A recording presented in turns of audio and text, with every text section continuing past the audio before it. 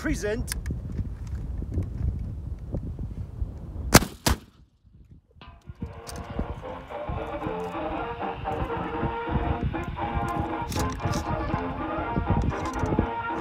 Hi, I'm Brett Gibbons from PaperCartridges, and today we're going to shoot the Pritchett International. It's hot out here with very low humidity. This is a torture test for the military muzzle-loading black powder rifle, but I have good expectations. About 9 years ago, Colonial Nick on the British Militaria Forum proposed the International Pritchett Cartridge Match.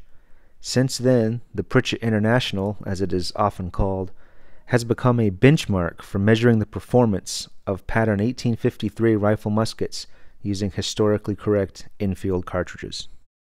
The name of the shoot comes from the Pritchett bullet, a smooth-sighted rifle musket bullet used with the paper-patched infield cartridge throughout the infield rifle's service life with the British Army.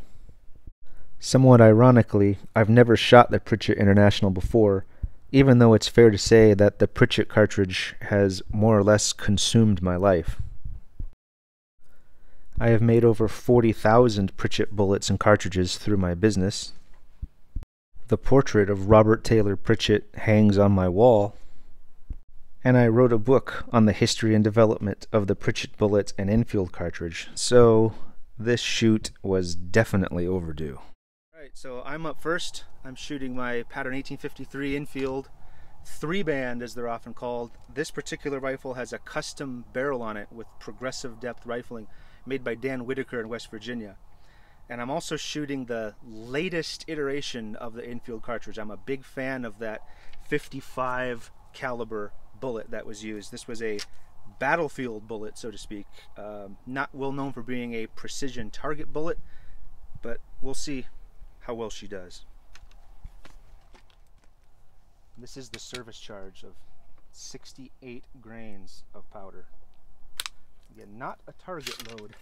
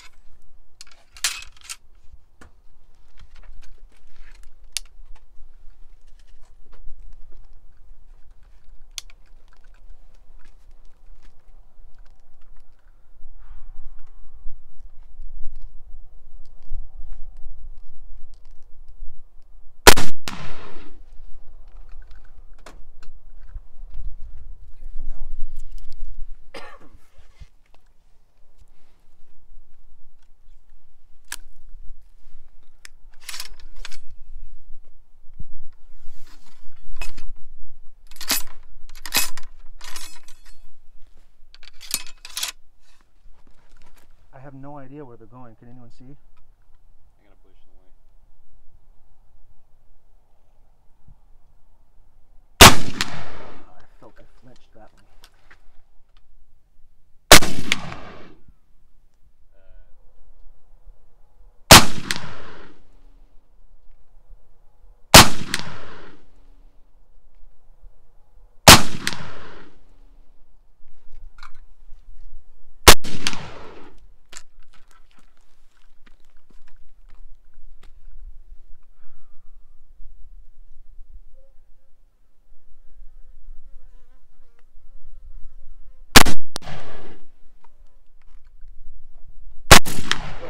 Flinched that one. So this is round 11, and I'm loading and firing, and so 11 rounds. Now if we were shooting mini balls, we'd already starting to beat them down, but the weight of the ramrod with this perfected post 1859 cartridge, someone wrote a book about it, I think.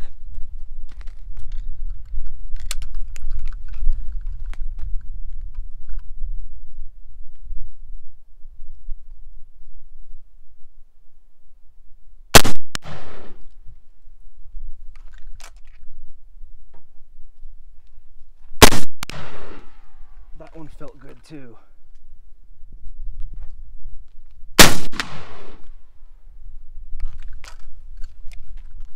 With this same cartridge, I'm good out to 900 yards.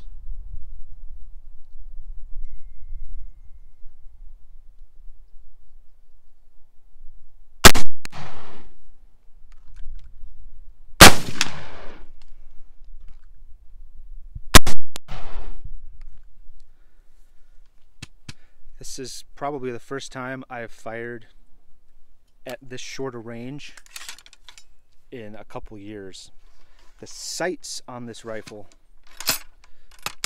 are 0 to 200 because I wanted a 0 at a longer range. So I am aiming about 2 feet below the bullseye, and I hope I'm in the ballpark. Can you see any holes? You can? High? Maybe I'm a little lower then.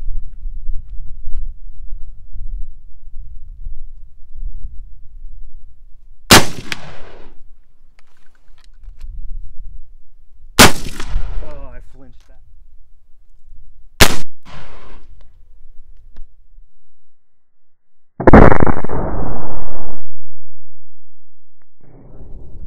Number 20. Barrels getting toasty.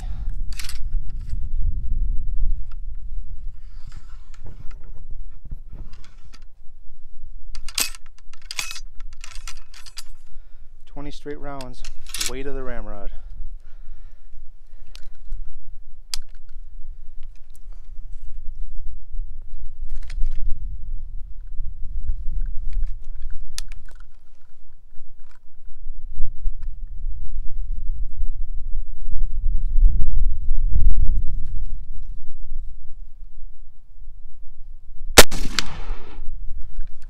Are we ready for the walk of shame? Let's see what we did. Rammer. So for 1 point, I've got 1, 2, 3, 4, 5. Now, what is the consensus on this guy? Did that break? Okay, so 5 outside. 6. So 1, 2, 3, 4, 5, 6, 7, 8, 9, 10 on the inside. So I missed it completely a few times, which is disturbing. 1, 2, 3, 4, 5, 6, 7, 8, 9, 10, 11. 11 on the inside and 5 outside. So not too bad. 22, 27.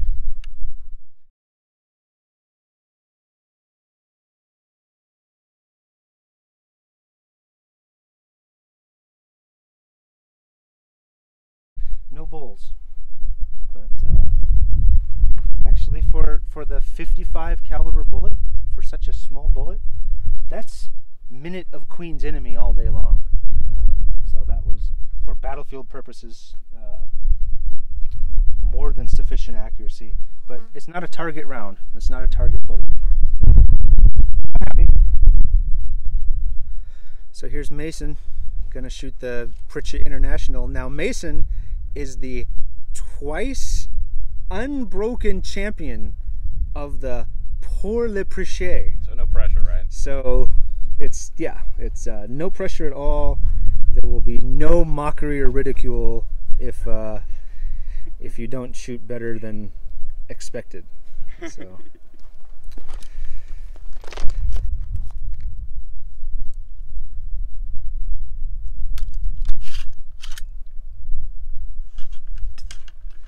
look at that beautiful ammunition.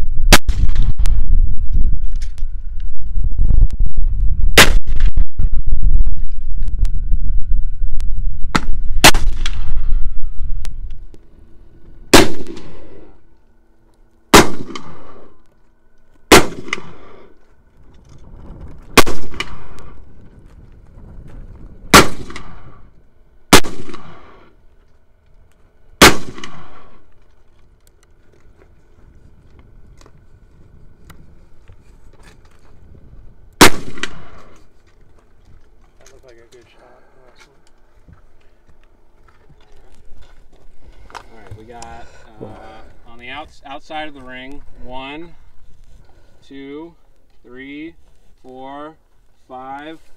That might be 2. That, I mean, that I think that's 2. All right, so let me start. 1, 2, 3, 4, 5, 6.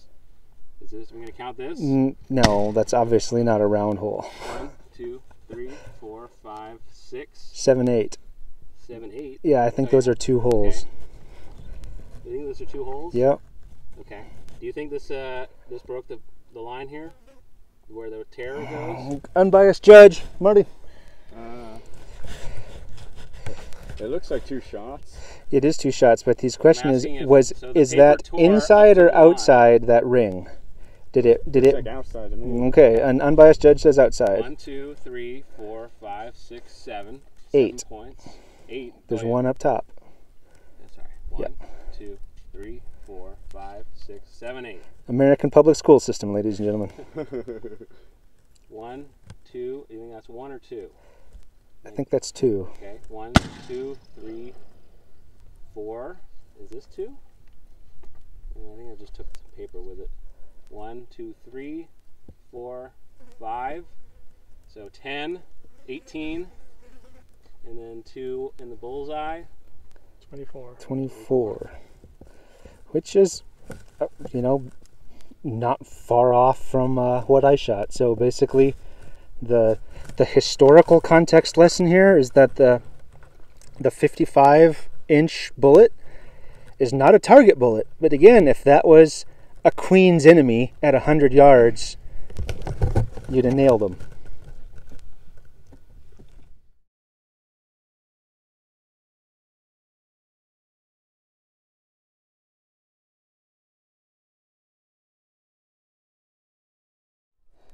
Yep. All right, Marty, you're up.